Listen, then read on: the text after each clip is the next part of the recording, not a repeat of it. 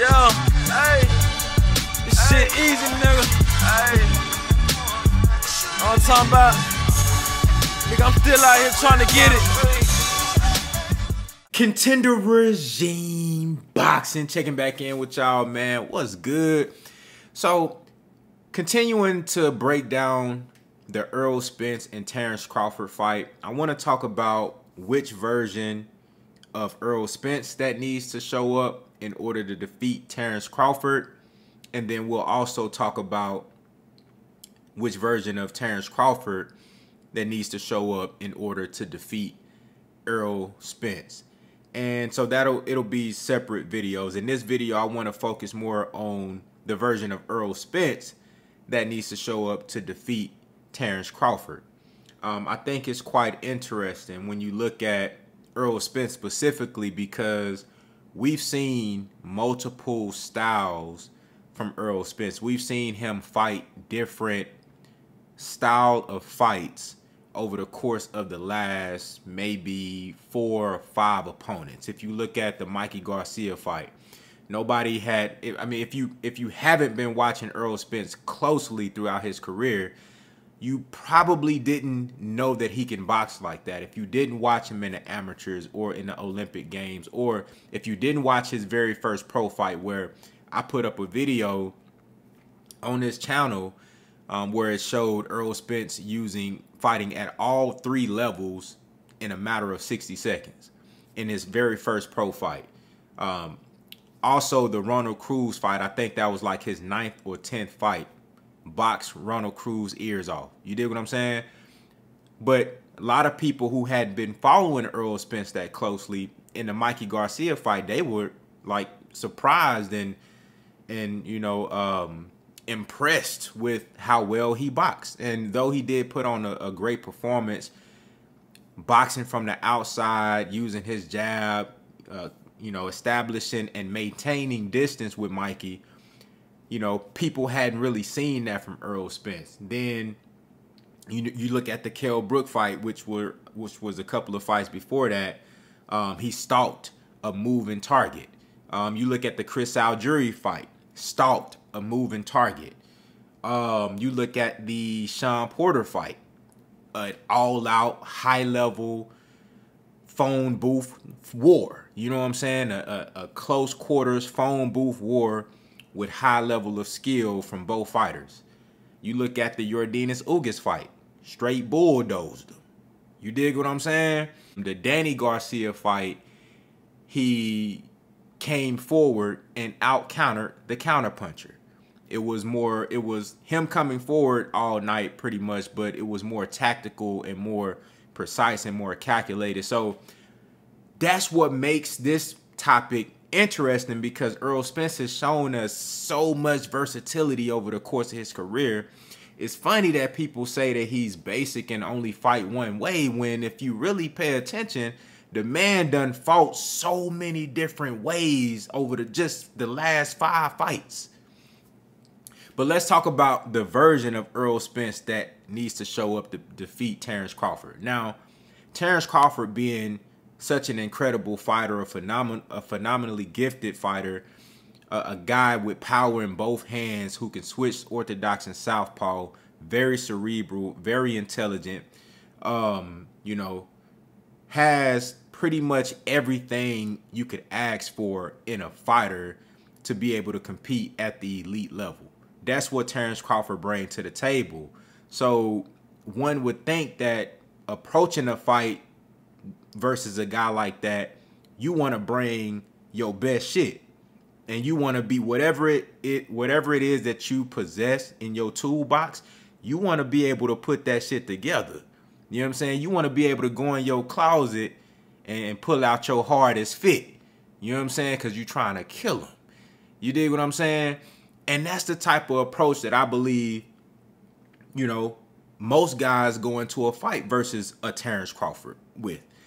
With Errol Spence, naming, you know, all of those previous matchups, I think Errol Spence is going to need a combination of 3 of those prior versions of himself, taking that into the Terence Crawford fight.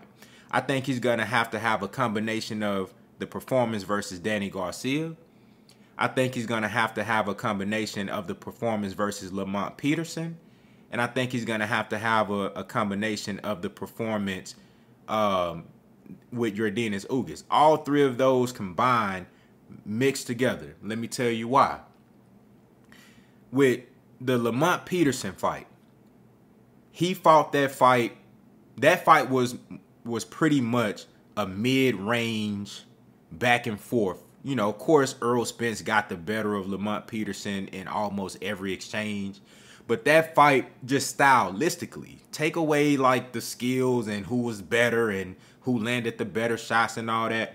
Just stylistically, that version of Errol Spence, that style that they fought in that fight, mid-range, you know, countering each other, taking turns leading. Of course, Errol Spence led like he does in every fight more than Lamont Peterson in that fight. He was more of the aggressor when it came time to be aggressive. But for the most part, that fight was mid-range, you know, who can get their shot off quicker, who could land the more accurate shots, who had the better defense. So you will see Errol Spence be first. He'll get his shit off. And then when Lamont Peterson tried to counter, Errol Spence, you know, he played good defense in mid-range, was able to block a lot of those shots, and then get right back on offense when it was his time to either counter or be first. Errol Spence just got the better of the exchanges. But in that fight, though, you saw Errol Spence showcase his mid-range boxing ability, his ability to establish distance, maintain it, but not just box off the back foot behind a jab like he did with Mikey. He did use the jab a lot in that fight, as he does in almost every fight, but it was more of a balanced attack. It was balanced on offense and balanced on defense. It was just similar to how Shakur Stevenson fight. It was a perfect balance of offense and defense. Not too much here, not too much there. You know what I'm saying? And he was able to overwhelm Lamont Peterson because within that balance, when it was time for him to be first, he made his offense count. And when it was time for him to play defense, he was very sharp on defense. Lamont Peterson did land a couple of shots here or there where Errol Spence took him and smiled, you know, showing that savagery, that dog that we all know that he and Terence Crawford possess. And that's what got him over the hump and you know, made him, that's what prevailed in that fight. That style, he was able to showcase his mid-range fighting ability and really just put on a display of great jabs, you know, great overhand lefts, going to the body, a balanced offensive attack, just great defense. It was a great mid-range stylistic performance from Errol Spence in that fight with Lamont Peterson. I think he's going to have to bring in some of that, because even though I would give Terence Crawford the edge if the fight was to take place at mid-range all night, I would give Terence Crawford the edge in that fight, because in those instances where the fight is being held at mid-range, because Terence Crawford is a phenomenal counterpuncher. He's great with punching while you punch. He can catch you in an exchange. He has the longer arms, and just mid-range without getting too muddy. I like Terence Crawford in those exchanges, but the reason Errol Spence is going to have to bring that aspect of his game is because at some point, Terence Crawford will have opportunities at mid-range, particularly earlier in the fight, you know, in those first, I would say, 3 to 4 rounds, maybe the mid-rounds too. Terence Crawford will have opportunities in mid-range, and I think Errol Spence is going to have to bring that sharpness that he had versus Lamont in the mid-range into the fight in those moments with Terence Crawford. The Danny Garcia performance. In that fight, Errol Spence, fighting a great counterpuncher like Danny Garcia, he was able to come forward all night behind the jab, but very calculated and sharp on defense. This fight was one of the sharpest I've ever seen Errol Spence on defense. I mean, he was coming forward, dodging, rolling with the counter shots that Danny Garcia was throwing off of Errol Spence's jab. And then he was even countering Danny Garcia's counters. And then on top of that, when he wanted to be first behind the jab, he was able to do that.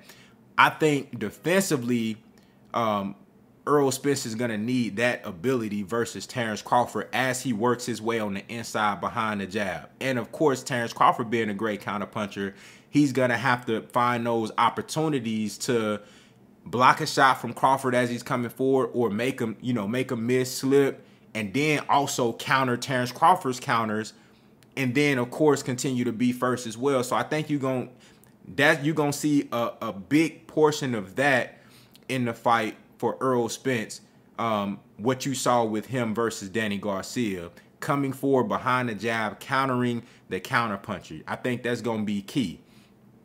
Also, the Yordenis Ugas fight.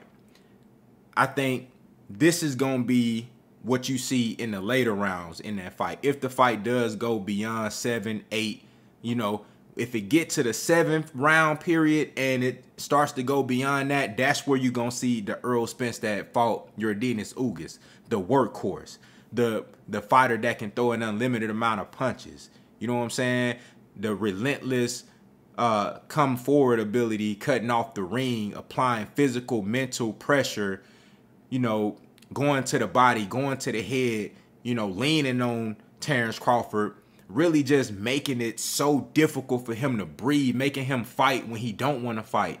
You know what I'm saying? Making him stay still when he don't want to be still. And when he want to move, his body just can't fucking move. You know what I'm saying? That's the type of, I think you're going to see that Errol Spence on the back end of the fight from round 7 on up if the fight lasts that long. I think that's the type of Errol Spence you're going to see. In my opinion, if we had to put a percentage on this, I would have to say 60% is going to be the Yordenis Ugas Errol Spence. 60% is going to be, that's the Errol Spence. You're going to see 60% of that. And then I'll say 20% of the Earl that fought Danny, or let's say 30% of the Earl that fought Danny, and then 10% of the Earl that fought Lamont Peterson. Because if I'm Errol Spence, I'm limiting the amount of opportunities that Terence Crawford gets to just have me in the middle of the ring at mid-range going tit for tat on some chess match shit. In the middle of the range at mid-range. I'm limiting that shit as much as possible. I don't want him to be able to keep me at the end of his punches and just try to counter me at mid-range all motherfucking night, because I like Terence Crawford in those exchanges. If I'm Errol Spence, it's gonna be pockets in time where you gotta fight Terence Crawford in that distance. And I think Terence Crawford will have an advantage at that range, but I like Errol Spence to win a good amount of those exchanges with the sharpness that he carried in that Lamont Peterson fight, fighting at mid-range. You dig what I'm saying? So I'm going to say 60% is going to be the Errol Spence that fought Ugas. 30% is going to be the Errol Spence that fought Danny, because he's going to be coming forward, being sharp with good defense, head movement, slipping, rolling with those punches, countering the counter puncher, and just applying pressure, but tactical pressure. That's what you're going to see for the first 3 or 4 rounds. You know what I'm saying? That's what you're going to see for the first 3 or 4 rounds. And then there's going to be pockets in the fight, that 10%, where he'll have to fight Terence Crawford at mid-range. And then on the back end of the fight, you're going to see the real Errol Spence, the one that where he in that mode for real. The 60% Errol Spence, the one that fought Yordenis Ugas. Because I'm telling y'all, he going to be in the best shape that you ever seen him in this fight. And I think he's going to have all of the physical gifts that we always seen Errol Spence possess, and just coupling that with the growth in experience and ring IQ and strategy from Derrick James, and just all of the things that he's been able to see over the course of the years, just sharpening up on the actual skills. He's now going to be able to couple that with him being a great physical specimen, the guy that you saw step in the ring with Yordenis Ugas, who was in phenomenal shape. You know what I'm saying? You look at him right now, 5 weeks out from July 29th, and I think y'all know what type of Errol Spence gonna show up physically. You dig what I'm saying? So ain't gonna be no getting tired in this fight. Ain't gonna be no, like I said, if Terence Crawford want to beat Errol Spence, I think he gonna have to stop him. Ain't gonna be no getting tired. Ain't gonna be no, lessening the punch output. Ain't gonna be none of that. Either you gonna stop him or you gonna get ran over. That's as simple as that. You know what I'm saying? So y'all let me know what y'all think down in the comments. Stay tuned to the Terence Crawford, which Terence Crawford needs to show up to defeat Errol Spence. I will be dropping that soon. Which version of Errol Spence needs to show up to defeat Terence Crawford? This is what I believe he needs to bring into that fight to be successful. Y'all let me know what y'all think. Contender Regime Boxing. I'll holler at y'all boys, man.